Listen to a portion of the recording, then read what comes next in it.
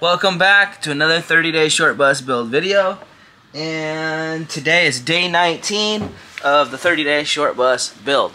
And as you've seen, we kind of set our goals for the day, which I like to kind of do so I can have like a, kind of a goal on the horizon for the day. And today our mission is I want to get struts put on the bench seat door lid thing so that it'll kind of hold itself up when you open it, and I want to get a handle so I can get at it. I have a Lagun table mount that you can use this as a desk, thing like that. And I want to get that mounted. I want to get the table cut, and I want to get the cushions cut for the bench seat. So that way, I use a seamstress, and she is amazing. She's done the Vin Diesel upholstery. She did the upholstery in the last 30-day build. Like, she's very good. I could never sew that good. Like, she's been doing it a long time. I pay her, it's worth the money. I couldn't really give her dimensions because I didn't know exactly what the dimensions of the cushions were going to be on the bench seat till I built it. Bench seat is done. And with this being day 19, we're coming to the end of the month.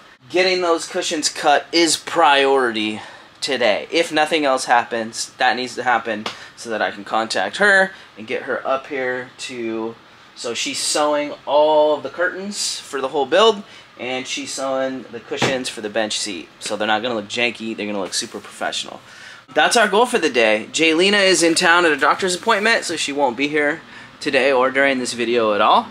And she should be back tomorrow, so she'll be in the next video. So that's our mission for the day. This is day 19. I'm excited. You can kind of see the bus is really taking shape. You know what I think might be really cool? I'm going to take you up in Minion so you can kind of see where it started, because it's the exact same bus. That might be kind of cool, not really relative. But by the end of this video, you're going to learn how to mount a Lagun table, and you're going to learn how to cut upholstery foam. So, stick around, and let's get into the day.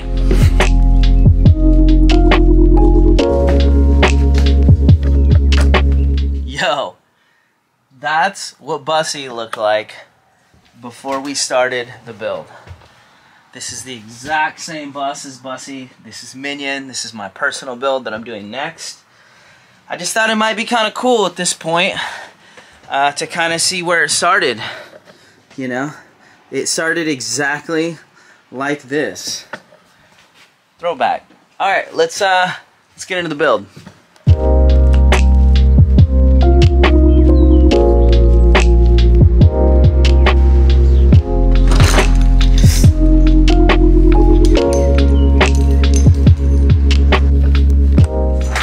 So we're about to put these struts in.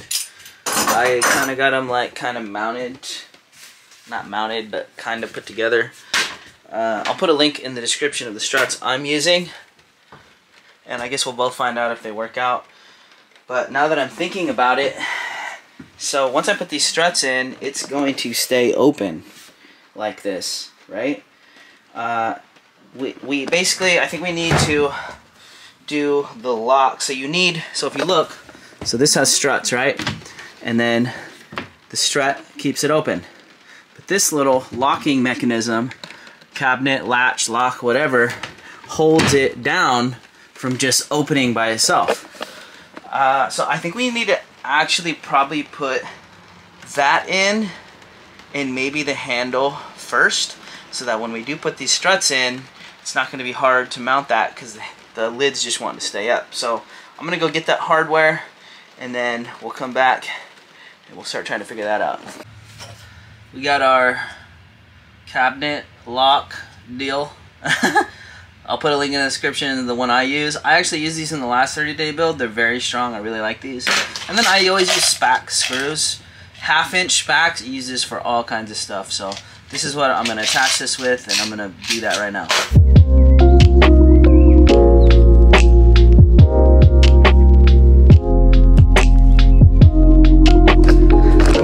this little hack I think I just figured out. So I set the little I set the little deal in there, right? Let me show you. So I just set it in here like this, right? I'm gonna close this on it a little bit, right? And you see how you can see it right there? I'm gonna take needle nose pliers, grab that, pull it up so it's lined up perfectly, and then tack it in. Let's try it.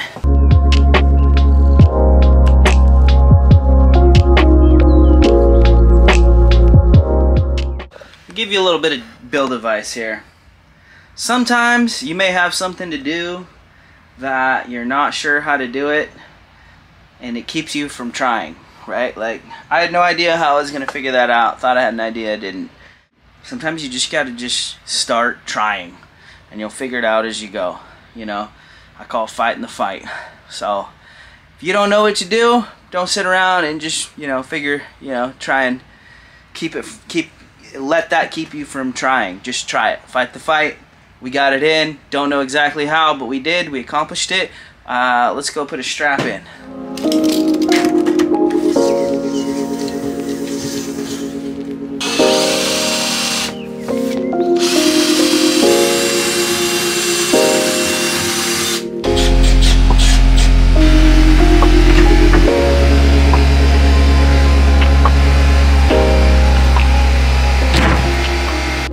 Okay, lock is on, strap is on to lift it. Now it's time to do these struts. Okay, I'm gonna explain what I'm doing right now. So the struts need to be 1/3 down of the top lid, right? So I've done math, and 1/3 is right there. This is 3/4 right here. That's an inch. So an inch will clear that. Now I've marked an inch right here on each side and marked down the 3/4, and I'm going to attach the top, and then I'm gonna measure my inch off the edge so that the struts stay straight, and I'm going to adjust it to open the length that I need. That's what we're doing. Let's do it.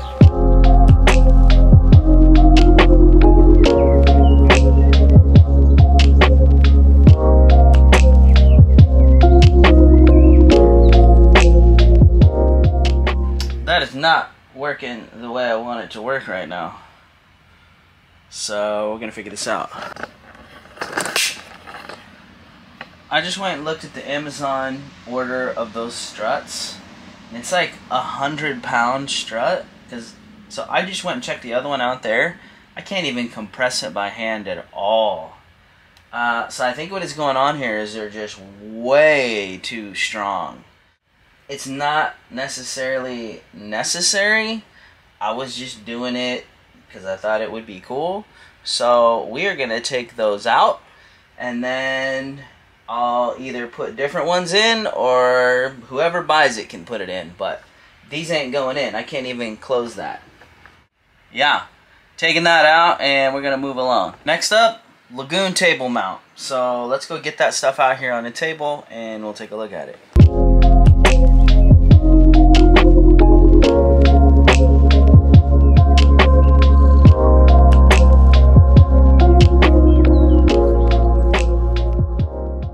I've never used one of these, never installed one of these, and I'm going over the instructions and kind of playing with it, trying to figure it out.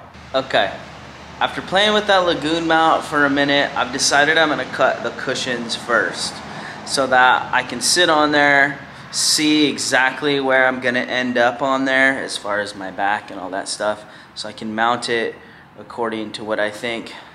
I thought that was a bus. So I can mount it according to what seems most comfortable to like work at. So we're gonna switch gears, and now we're gonna cut a cushion.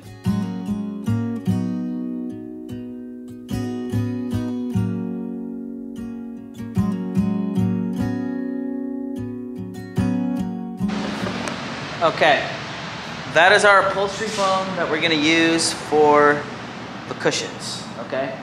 And what we're gonna do is I did this little clean slate thing down here So I can lay the cushion out on that. Then we'll go in, we'll get our measurements, and I'll use a knife, and I'll show you what knife we're gonna use to mark and cut our custom cushions out. So let's open this up and lay it out here.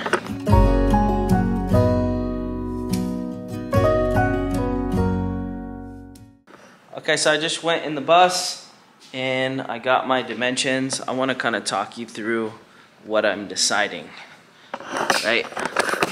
I was planning on doing a 4-inch cushion here that would sit right here, go up, and then have this be the rest of the cushion.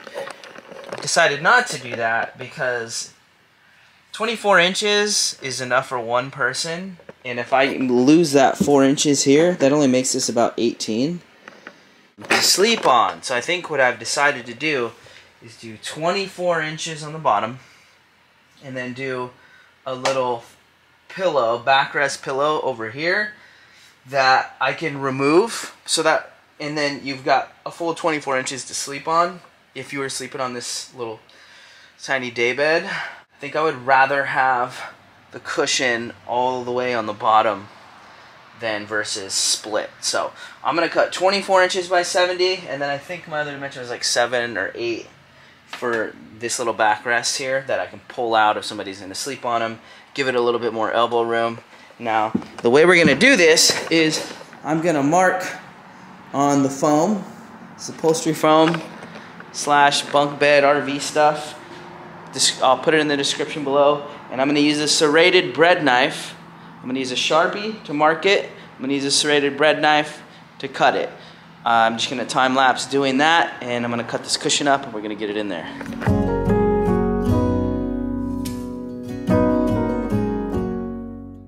Okay, I'm going to start by scoring it, basically making one cut all the way down so I can create my groove. And then I'm just gonna press in and keep pushing it in. So let's score it. Try and keep the blade completely straight up and down.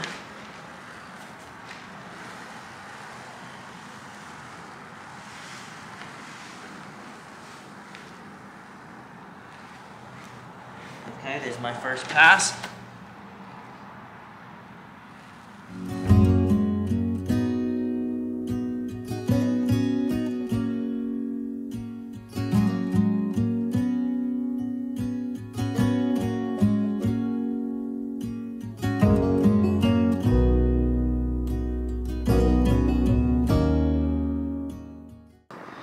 Okay, let's go set it in there, see what we think.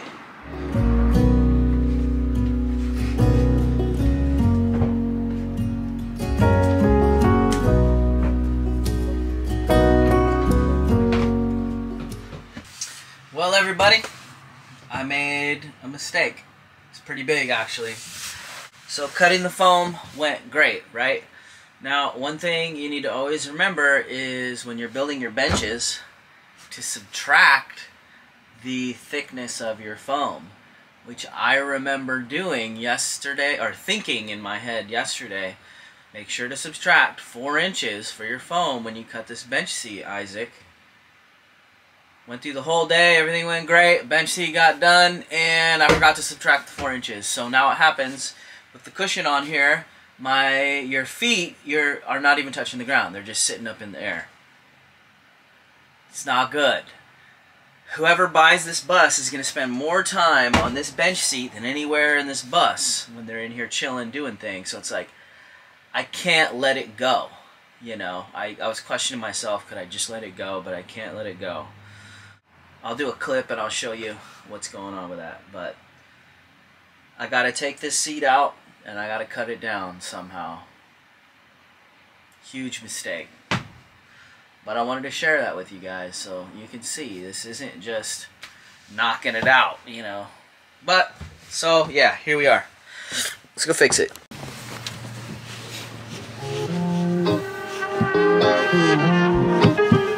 Start it up.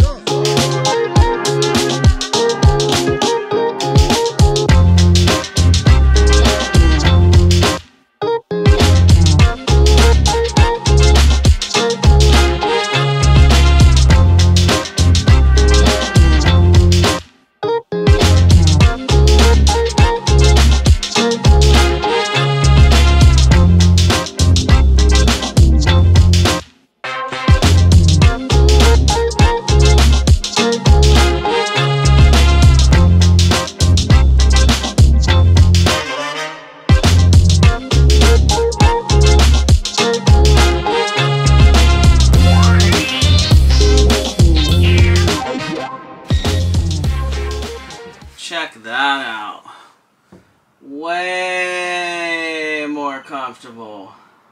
You can sit back, chill, no problem. And then you can throw this out of your way. You could have somebody sleep right here. Okay, couch is all done. We're gonna go bring the Lagun table in, and we're gonna get that table mounted and made. That's gonna be the end of our day today. Let's get that table in here.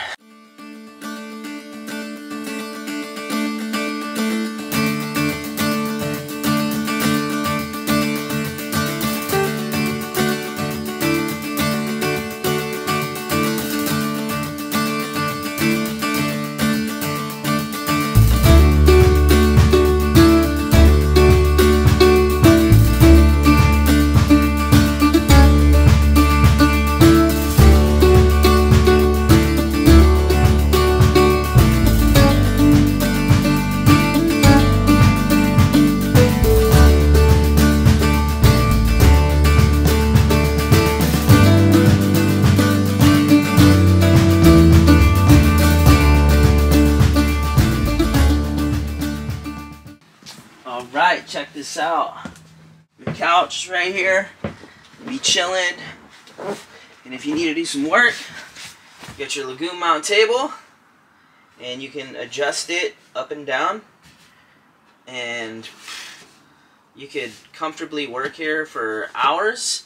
And then when you just want it out of your way, that you could just push it over here into the door area, where nothing's really there anyways, and then you have your whole open space to do whatever you want. If you want to serve food out of here, bam, you got a little table out the door. I think this is the perfect spot for this table. I kind of like it a lot. I think I'm gonna do it now on my bus. Look at that. You got a little desk over there. Boom. It's completely out of your way. You got more space. You could be setting stuff inside the bus. Bam! And this thing will completely come off, and you can stick it somewhere if you want. You know.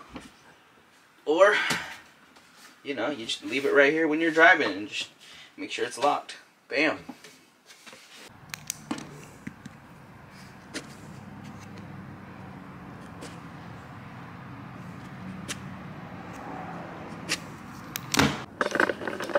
Alright, everybody, that is the end of day 19 of the 30-day short bus build. Just to recap what we did today, we had to cut the bench down. Let's get over here so I can show you more. We had to cut the bench down so that you could sit there comfortably, and we cut the cushions back there. We mounted the Lagun table. I added a second mount back there in the bed area so that you could have a second table back there working in the kitchen, or just have a table to watch TV in bed. 2 mounts there. That's what we got done today. That's the end of day 19. Hopefully you guys learned something, and Jaylena will be back tomorrow, and I'm not sure I'm going to start wiring tomorrow. I don't know yet, but I know wiring's coming quick. So if you like learning how to build buses, you like bus life adventures, make sure to stick around. This is Isaac signing out. This bus is almost done. It will be done by the end of this month. Subscribe if you like this kind of stuff. We'll see you in the next one. I'm going to start cleaning up, and then I'm going to get something to eat. So good night. Peace. Bye.